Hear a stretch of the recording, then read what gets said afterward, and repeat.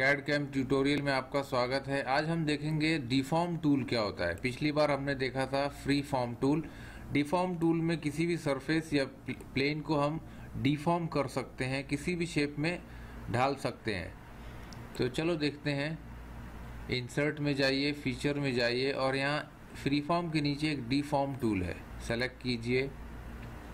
3 types के deform tool होते हैं, point, curve to curve, surface. आज हम पॉइंट देखेंगे। पॉइंट सेलेक्ट करने के बाद डिफॉर्म पॉइंट, आपको एक पॉइंट सेलेक्ट करना होगा आपकी सरफेस पे।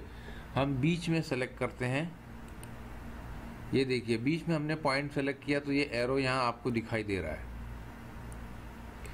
उसके बाद यहाँ डिस्टेंस है, डिफॉर्म डिस्टेंस, और उसके नीचे जो है डिफॉर्म रीजन।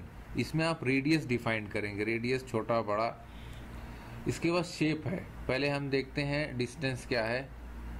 ये देखिए डिस्टेंस जैसे जैसे आप कम ज़्यादा करोगे,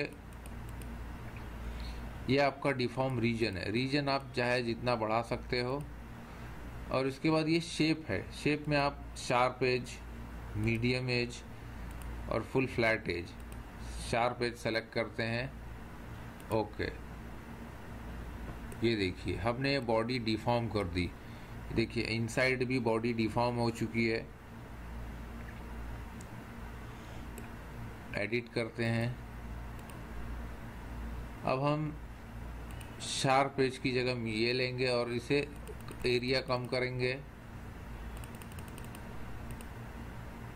हमने सब कुछ कम कर दिया, ये देखिए अब ये कम है। सेलेक्ट करें तो ये देखिए अब हमने सिर्फ सेंटर में डिफॉर्म किया, हमने चेंज किया शेप। ये देखिए ये अंदर की तरफ से भी डिफॉर्म है। तो ये बहुत ही यूज़फुल और इम्पोर्टेंट टूल है। उम्मीद करते हैं आपको पसंद आया होगा वीडियो।